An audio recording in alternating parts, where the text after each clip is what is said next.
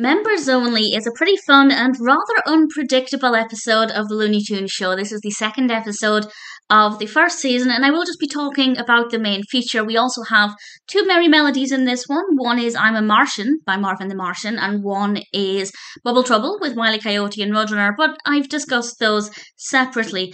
This one focuses on Daffy Duck and Bugs Bunny and Lola, and that's really interesting for me because most of my experience with Lola comes from Baby Looney Tunes. So it's quite peculiar to have her as a main grown-up character here, but it worked very well.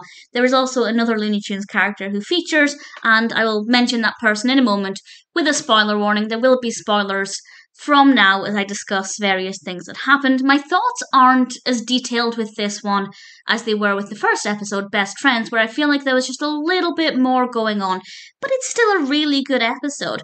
Daffy finds a way to sneak into a country club, and then Bugs meets Lola, and they both go on a date, and Lola never stops talking.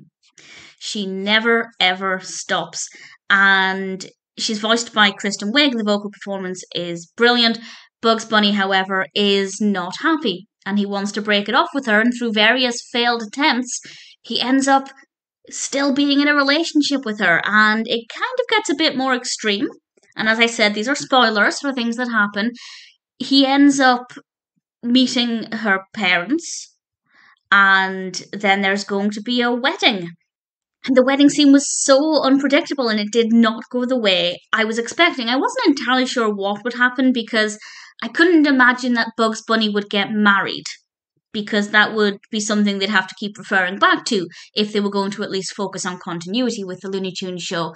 So the fact that Lola Bunny ended up being with PeLe instead definitely worked out for the best. PeLe in this was fabulous. I thought he was a really fun character.